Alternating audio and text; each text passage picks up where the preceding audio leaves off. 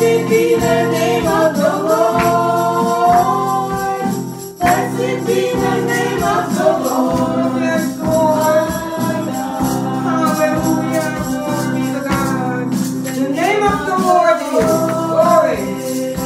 A strong tower. A strong tower.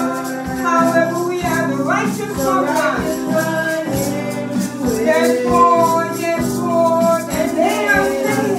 Glory be to God. Praise you, Lord. The name of the Lord is a strong tower. Yes, Lord. Yes, Lord.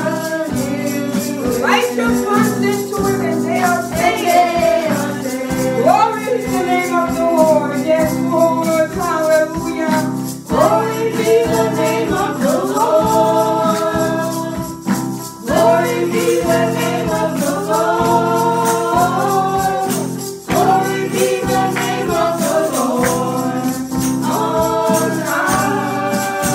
Hallelujah. Glory.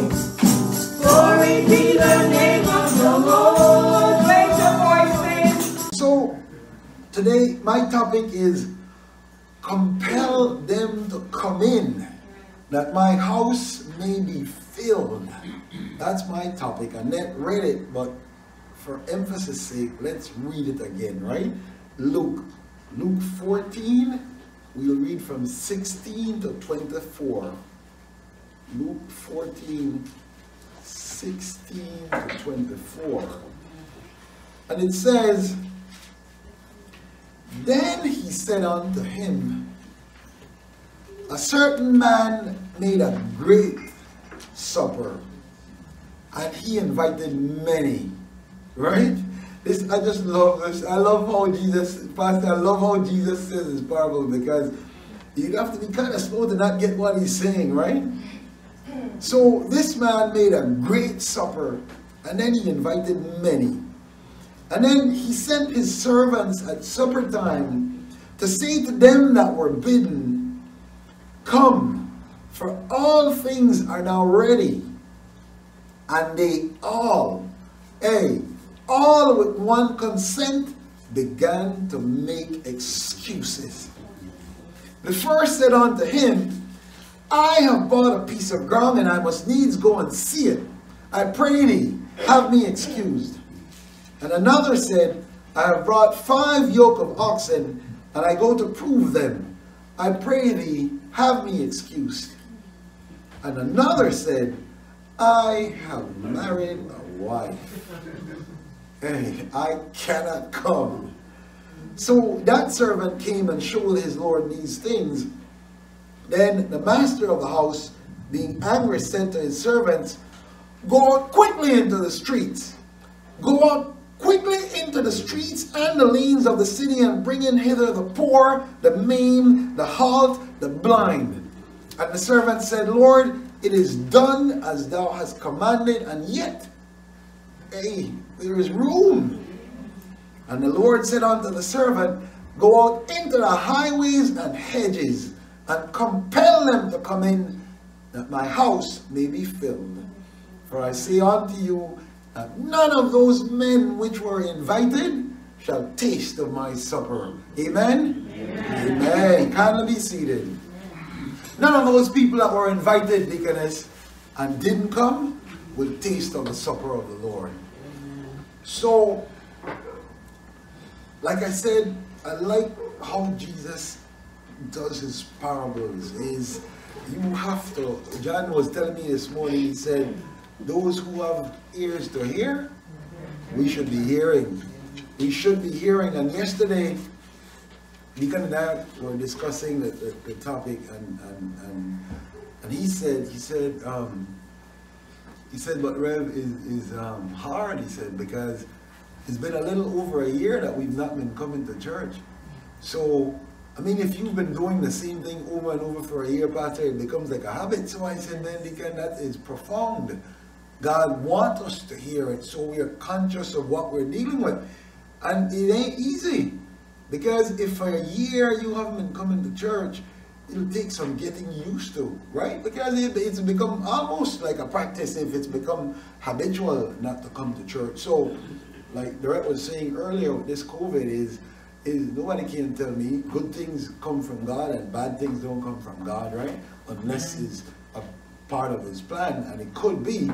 But I'm telling you, whatever it is though, the devil is taking very good advantage of this situation with us having to be isolated and separated. He is loving it, I'm sure of it. So it fits into what I want to say, right? That we need to get to the point. Compel is a strong word, but that's the word the Bible used. And we could say, well, it's a translation, but look, that's what we have, right? In our book. Compel them to come, that my house may be filled. I want to say that this day, May 23rd, 2021, I want to call on us to fulfill this command. Because this is not a suggestion. It doesn't, the tone of it don't come across to me like a suggestion. It comes across to me like a command. Right? Go out into the highways and the hedges. Right? That means high and low. And then compel them to come in, that my house may be filled. And if you look around, this church has a lot of space. I don't know what day, June the 15th, I think, we could forego the social distancing. So let's have a plan. We have like 3 weeks that every pew at least should have a person. That means if we figure that out, we need at least 1, 2, 3, 4, 5, 6, 7 new people to come into this church by June 15th. And that's with us, not with us not coming back either. With us here, and then 7 new people. And at least every pew has 1 person. Look, it's a bunch of us. We could bring 7 new people in 3 weeks. We could tell the Lord, hey, we tried, and at least we have every pew have 1 person. You don't have to be every pew have 3, because they could hold like 3, but at least 1, John. Every pew have 1. Let's give it all we have. Have every pew with 1 more person. Let's give it all we have. We'll ask who we need to ask. They'll insult us or tell us something funny or something stupid, but let's do it. And let's keep doing it. Let's keep doing it till they get tired of us. And block me, like my nephew blocked me because he probably said, you send me too much messages. He blocked, I can't get through to that boy. The boy blocked me, right?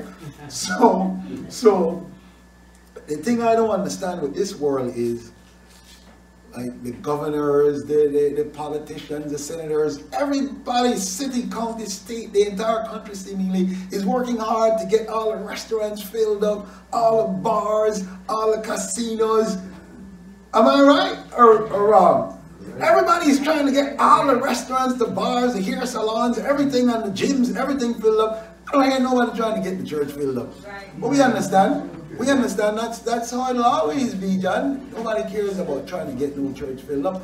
They're trying to get the bars filled up, and it's playoff time, and this is when the money is generated, so that's what people's main concerns are, at least the people who leave. But we can't leave God's business undone. We have to pay attention to what God has called us to do, the Great Commission, right? Spread the word, bring them in. It is our responsibility. Filling the church is our responsibility. I know God gives the increase, but somebody got the plant and somebody got the water. And that's us. God ain't gonna plant and water. He will give the increase, but we got to do the legwork. Amen? Amen. I think this one is achievable. This one is achievable because God gives a lot of commands that come across harsh and hard and impossible to do. But not this one.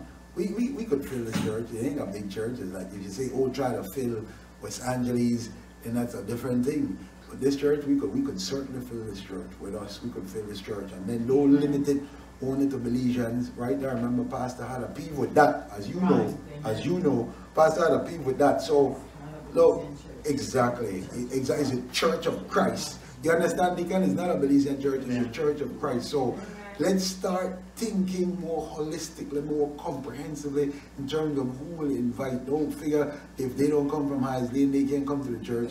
No, they come from Memphis, they come from Alaska, they still come to the church. Amen? Amen. But I think this one is doable.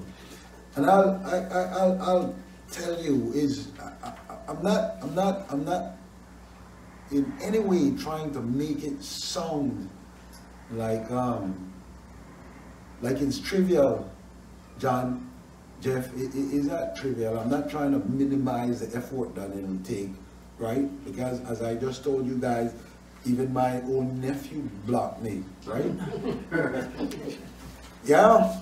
And then I'm the kind of person, I'm sensitive like that. I said, what is Levi blocked me? I'm like sensitive like that. You know that? I'm not used to it. And every week I invite people who I just assume would come. And they ain't coming. And then I'm tempted in my head. I said, all right, but when the devil wants something and they come ask me, I say, you're going to church? But then I said, no, God don't like it like that. Right? Pray for them and someone, you know, my mind, I'm so when they call and they say, oh, Merv, how could you please help me calculate yourself? Because someone I invite you to church and I come. But it won't be of that mind. But I'm very tempted now. I'm very tempted. But every week I invite a bunch of people and they don't show up. Like we could be chatting, right? We could be chatting. Hey, you know this Lakers got into the playoffs? Yeah, man, it's good. And it's good that it's not in church time. You could come to church today. Bam! No text. That last text. I checked the phone this morning, the man still not text back. I said, you realize your kids could come? Look at not a peep. Not a peep. People will text about Lakers and Nets all day, all night. The minute you said, church, what? That's it. You don't hear a word. So, I understand. Some people, since I started texting them the messages, they have not a peep, not a word. So, I'm starting to get used to being completely ignored. I wasn't used to it. I said, well, what happened? People have a friend. Sure. Completely ignored. So, I'm not saying it'll be easy, right? We know it ain't easy. We know it ain't easy. Even your mom, you can't convince to come. Even if it says, so that's a face only a mom could love. Hey, that's a place not even a mom wants to come to. I tell her she might love you, you go to prison, she will go visit you in prison. I promise you that. Tanisha, if you go to prison, she will go visit you in the prison. But if you come to church, she ain't coming to no church. I don't understand what it is, saints. And one of these days I probably will, but for right now we just gotta keep going at it. We just gotta keep going at it. Because God can only use who he has, right? Pastor explained the free will thing that you explained, and he won't go against somebody's free will because he will just work with who he has. And we are all he has. Like this church, we are all he has. Some people missing, like Carl missing, we know he be busy, but he has to work. God expects you to work. So we understand that, but look, we are all, this church, we are all God has. He can't ask nobody else to bring in people to New Direction Christian. He only could ask us. We're all he has in this church. Amen? Amen. The thing with God that I like though is, like, sometimes we say, oh, when the devil bless, the devil bless. Yeah, the devil bless, but he take it back. I never heard of a devil worshiper that got blessed and then the devil, he always comes back for it. But not our God, not our God. No effort will go unrewarded with God. In Mark 10:28, Peter began to say to Jesus, right, because Jesus was talking about joining him, and Peter said, well, we have left all and have followed you. And I could imagine the tone. Listen to the tone. Because Jesus is talking about, and then Peter, I could imagine the tone. Peter said, yeah, well, what are you talking about? We left everything and then followed you. Right? Think about the tone. And then Jesus had to answer him, the Bible says, and said, verily. Whenever you hear Jesus said, verily, it means absolutely. Verily, Jesus says, I say unto you, he says, there is no man that hath left his house, or his brothers, or his sisters, or his father, or his mother, or his wife, or his children, or his land, for my sake, for Jesus' sake, and the gospel's sake, but he shall receive 100-fold. No. In this time, no, Pastor, in this time, no. Houses and brethren, sisters and mothers and children and lands with persecution, yes, but he will also receive it in the world to come, in eternal life. Deacon, hey, that is a very, very serious promise that only God could make. Even Obama can't make no promise like that. A bunch of things he couldn't deliver on, even though he promised it over and over. But when you see Jesus says, verily, I tell you, you will receive the reward 100 times here on this earth and in the life to come. We don't know what the reward is, right? Because a lot of times, like I said last week, we start thinking it's financial. But it might be health. It might be a tumor budding that you don't know, your doctor don't know. But if Jesus said, all right, let me cut that off, and you'll never know till you get in front of him. And they say, when was that reward you promised me? And they said, oh, you had 3 polyps in your stomach and I took care of them. You don't even know. So we don't know. You understand? Because you might say, well, I'm not seeing it. Because Janice just said this morning that she and her cousin were talking. And then when they reflected back, they realized, look where God has brought us from. 100-fold, 100-fold, and it'll be 100-fold more. You understand what I'm saying? So saints, I want to concretize in your mind that there is a reward. You're not doing this for naught.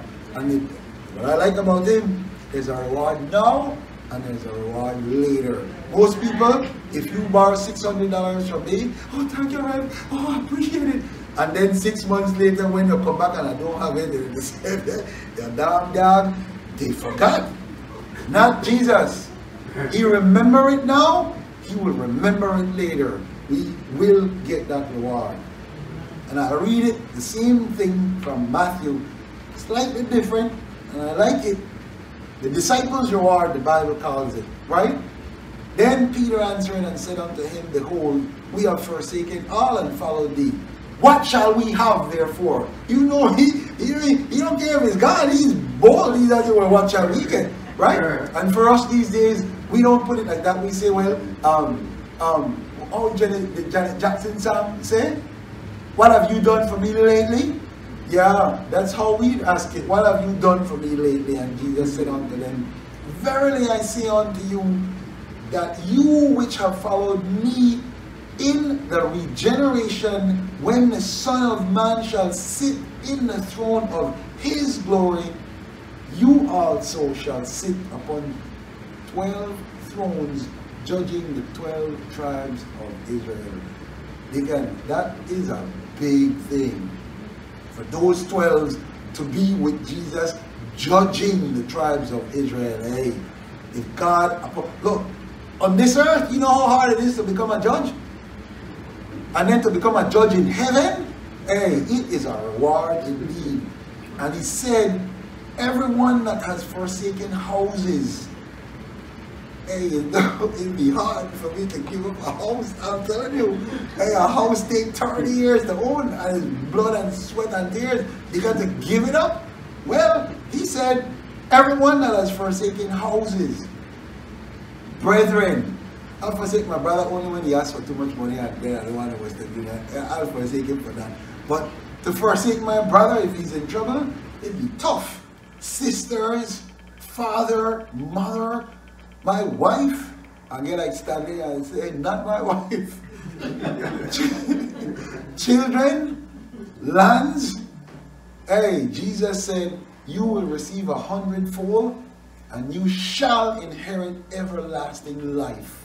Everlasting life. I understand that there's so much peer pressure that we're dealing with, right? Peer pressure that we're dealing with. And all of us are under tremendous pressure to conform. Conform. We're under tremendous pressure to conform, right?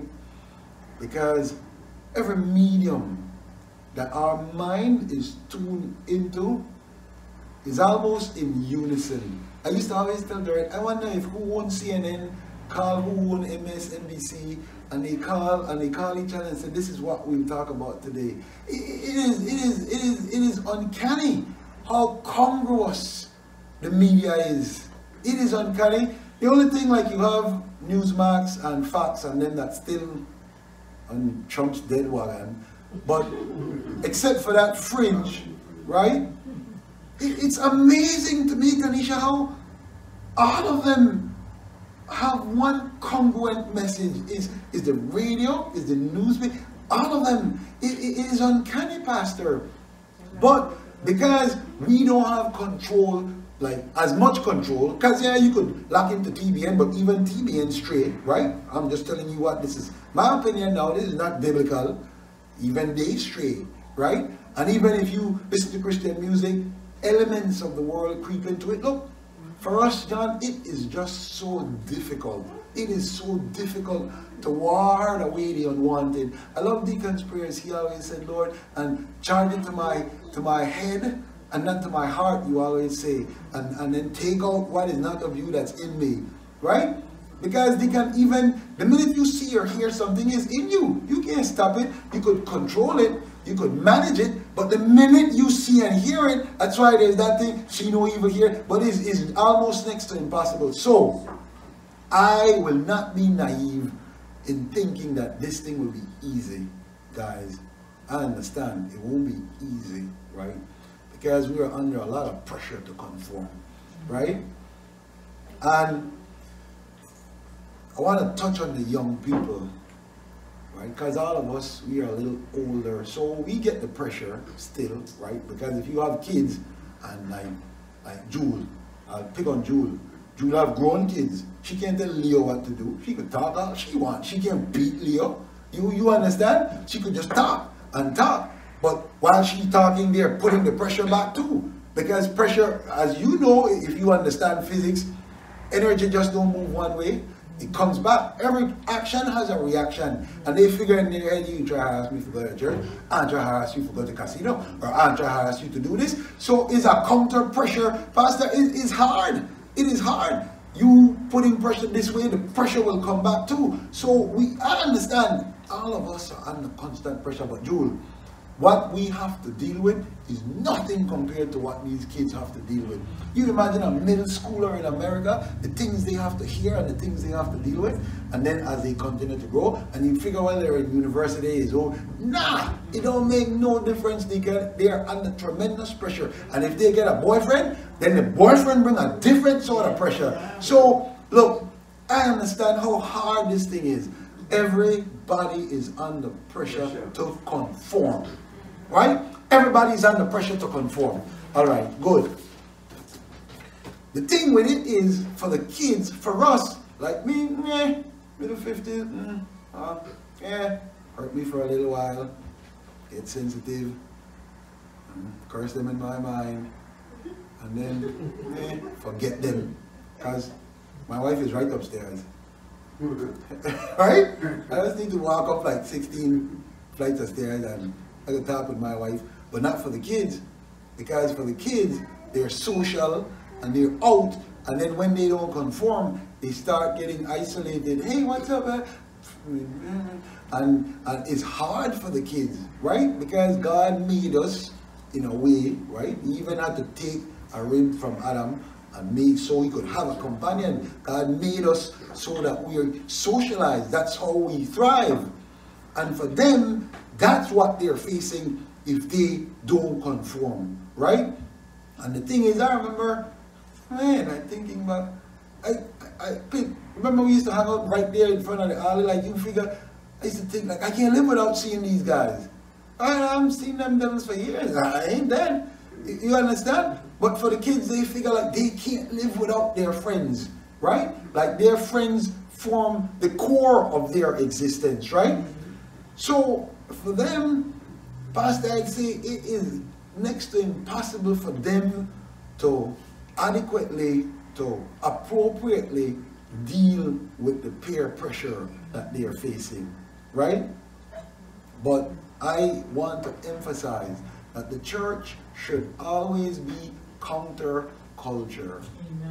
If guys, I'm telling you, and Pastor Smith is sitting right there, if you ever see us starting to bend and flow into the culture, even Pastor Smith used to say this, and Pastor Marshall used to say this, say something.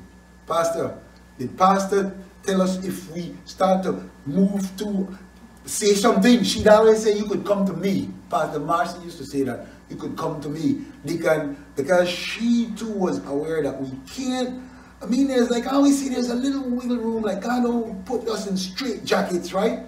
That's why Jesus said, is a freedom in serving God, because God don't put us in a straight jacket. The devil put you in a straight jacket. He want you just always evil. He don't want it mixed. He want you always bad. God gives room, and that's why God has forgiveness. The sacrament of penance, the Catholics call it. That's the wiggle room God gives you, right? God give us a wiggle room. But for his bride, he wants his bride, the body of Christ, to be pure. Amen. We should not be flowing with the culture. Saints, if you ever see us starting to not be counter-culture, you call Pastor Smith and you explain it to her. And I'm sure she'll listen and she'll debate, but she will acknowledge whatever it is that you are saying. We should never not be counter-culture. Bible says that we are peculiar people. People will gaze at us and then they wonder, like, why? why do you never study the Luanga in the church? Why? Why we can see run and then have to hurry change and then but I just have to rush? Why? I'm sure if your kids were hearing what she said, I understand, my mom. Why? It's a question that people would ask, like, why, Janice? Why? So people should always be asking why. If they're no longer asking why, then we need to take a hard look at ourselves, Jeff. Why the zeal? Why the insistence? Hey, I'm telling you, it's Rain and Sister Underwood maneuvering her way to get here to this place. Deacon, in December when it's cold, when we used to have the Thursday Bible study, she be still coming. Why? Why the zeal? Why the insistence, right? Don't lose it, saints. Regardless of what happens, don't lose it. Don't lose it. Keep the zeal. Keep the insistence, right? So, we will be under a lot of pressure from our family members who are not where we are to quit, right? Julie, you will be under a lot of pressure to quit. You will be. You will not. You might not see it like that, but the pressure will be real. If you are discerning to it, you will be under a lot of pressure, right? Because even if the pressure is not overt, they're not saying it, right? But they won't encourage you though. They won't encourage you. And Solomon said you need one to help the other when the other one falls. You know what we need a lot of? We need a lot of affirmation, and we need a lot of encouragement, and we need a lot of motivation. Yes. Amen. Hey, Deaconess, and if that's what you need to keep you standing and to keep you whole, then you're in some trouble. Why? Because you won't get it. You understand what I'm saying? If we are unequally yoked in that sense, right? I know if the unbelieving husband and the unbelieving wife, but while they are turning, right? While the ship is turning, you are a bit isolated. And the things that you need to prop you up and to keep you going in the Lord, you will not get. So I want to alert you guys to that. When you're making a plan, you have to anticipate what could go wrong, and then you develop contingencies for those things that you have no control over, and then you have a better plan, a more flexible plan, a more adaptable plan. And this is a plan that we have, that in 3 weeks we will bring 7 new people to church. That is a plan. Know that you will get no encouragement from anybody in that task. Alright? Alright. In fact, my note says that they will try to actively dissuade you and discourage you. Right? Whatever you bring, there'll be a resistance. We were going through the Bible study with Moses, right? God said it, Moses said that. When God said it, Moses said that. Whatever God told Moses, Moses could care less. He said, well, you know, not me, Lord, I can't talk. And then God said, well, I'll put Aaron. Well, they won't believe me. Well, tell them this. No, man. Whatever God said, this is God of heaven, you know, talking to you, and whatever God said, he resisted. It'll be the same thing with us. Whatever we say, they'll have a counter argument. They'll have a counter argument. But we won't back down. So I'll introduce one psychological concept, because as Jesus himself said, one of the apostles said, if they wrote everything Jesus said and did in the Bible, there wouldn't be enough books in the world to hold them. It's just one book. This is the size, right? If they start to put a little bit more, we wouldn't even be able to carry the book. So what I try to do is use the Spirit of God in a manner of discernment to figure what man has discovered through the intelligence of God that blends in with what the Bible says, right? And then whenever it comes to me, I introduce it. And I want to introduce one of those concepts. The locus of control, it's called in psychology. And that's why Net give us things to take notes, right? If you don't take notes, you'll forget. The notes, at least you could refer back to it, all right? Don't forget not to take notes. Notes ain't bad. So what I Googled said the locus of control is the degree to which people believe that they, as opposed to external forces beyond their influence, have control over the outcome of events in their lives. Right? Big words. All it is saying is that your locus of control refers to how much you think you have control or other things have control. That's all the locus of control is. Right? And some guy, Julian B. Rotter, in 1954, was the first one that thought of it in this way. But since he came up with it, it's always taught in schools when it comes to personality psychology. Locus of control. So essentially, there are two locuses of control. There's an internal locus of control. I'll put that on my right hand because God always put the good things on his right hand. And then there's a external locus of control, right? And the internal locus says, I control my destiny. And the external says, others control my destiny, right?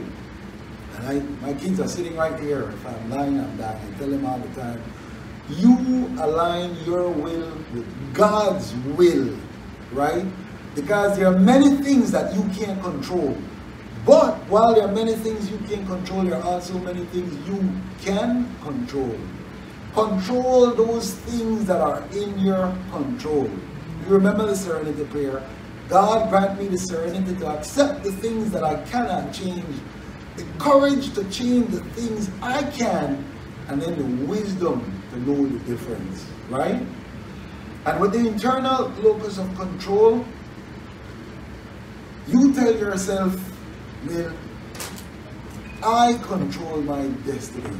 For us as Christians, they won't put that in their book, but for us as Christians, as it is in heaven, so it should be on earth, that our will aligns with God's will, and then you control it. All right? The outcomes, whatever occurs, are within your control, and they are determined by your hard work and your decisions. I like it. You know what the psychology people say? It is determined by hard work and by your decisions. So Understand what I'm saying, right? You can't control your destiny being lazy. You understand? And I tell the kids all the time, work is not a bad thing. Jesus said, my Father works and I work. If God and Jesus work, there's nothing wrong with work. Hard work, and then the decisions, you control your destiny. No, the people who have an external locus of control, so they're looking outside of themselves to control the things that impact them. What's their issue? They believe that others control their destiny. Dangerous. It is a dangerous act. Like in Belize, growing up, all of us grew up thinking, Jeff, that the politicians control our destiny. If George Price don't give me a piece of land, I can't get a piece of land. If Syed Musa don't fill my yard won't be full. If Francis don't give me a scholarship, I can't finish school. That's how we think in Belize, most people. Pastor, they have an external locus of control, and it's thought, it's propagated, and it's cultivated, right? They have an external locus of control because they feel that others control their destiny, that the outcomes are outside of their control, and they kind of leave it to luck or to fate. And they think it's independent of their hard work and their decisions. So I come before you now to say it is spiritual, John, that you retain, or if you don't have it, you start changing your paradigm, and then you internalize your locus of control. Because Jesus wants all of us to have an abundant life. You can't have an abundant life if you have an external locus of control. Why? Because nobody will take their money and give it to you. You understand? You think a billionaire is going to take his billions and give it to you? They became like that because they have an internal locus of control. You talk to people who are leaders and people who have affluence and influence. Listen to how they talk. They are not depending on somebody else to do what they... Hey, Trump, he run all things with everybody come in contact with him. We could say what we want, but he has an internal locus of control. I put it to you that I believe, based on what I read, that our God wants us to be the head. Pastor, he don't want us to be the tail. What do you think the head is? The head is an internal locus of control. The tail get wagged, so the tail is an external locus of control. So I'm telling you, it blends with what the Bible says. If you want to have an abundant life, you need to develop, if you haven't, an internal locus of control. Saints, I will read it again, that your efforts will not go unrewarded. I think it is so critical for us to leave here. That's the last thing I'll say, because I want that to stick in our minds, that when we leave here, we leave with the understanding that the things that we do for Christ will last. Gil, if you babysit the neighbor's kid because she got overtime and she needed to get the overtime to make more money, it is a good deed. Very good. God said, if you give them drink in my name, I will reward you for it. But still, only the things you do for Christ will not be burned up on that altar in heaven. The things for Christ come with an eternal reward. Never forget them. Mark 10, Peter began to say to him, well, we have left all and have followed you. And Jesus said, verily I say unto you, there is no man that has left his house or his brothers, his sisters, his father, mother, wife, children, lands for my sake and the gospel's sake, that he will not receive 100-fold now in this time, houses, brethren, sisters, mothers, children's lands, with persecutions. He put that in there too, so you understand it'll come with persecutions, but you will also get it in the world to come, eternal life, he said. Saints, I want to leave this firmly entrenched in your minds, Clint, that what we are doing every Sunday, what we are doing every Thursday, It might look trivial. It might look meaningless. But there's a God in heaven watching and a God in heaven waiting. And when we come before that God and have to answer for ourselves, those things, the God, Jesus, our abogado, our attorney, will say, Dad, remember when. Remember when. Those things will not burn up. He said, Matthew 19:27, and Peter said unto him, Behold, we have forsaken all and followed thee. What shall we have therefore? I could imagine him all pompous, telling Jesus, what will we get for leaving everything and coming and following you? And Jesus said unto them, Verily I say unto you, that you which have followed me in the regeneration, when the Son of Man shall sit in the throne of his glory, you also shall sit upon 12 thrones, judging the 12 tribes of Israel. And everyone that had forsaken houses, or brethren, or sister, father, mother, is a long list, wife, children, lands, for my name's sake, shall receive 100-fold, and shall inherit everlasting life.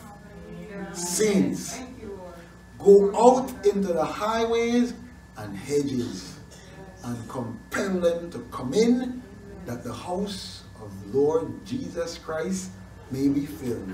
Amen? Amen. Amen. Thank you, Lord. Thank you, Lord Jesus.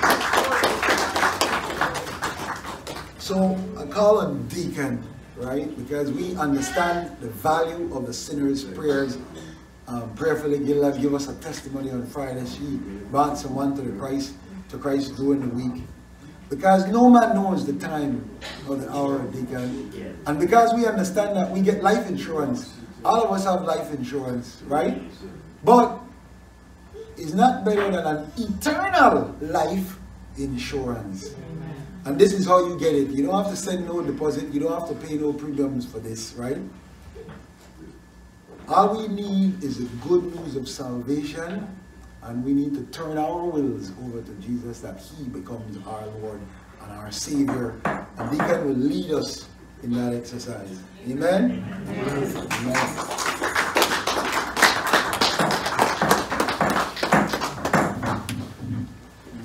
Praise God. If you've been, and for those who need healing in their body, I pray, Father God, touch them from the crown of their head to the soles of their feet. Amen. Cover them with the precious blood of Jesus.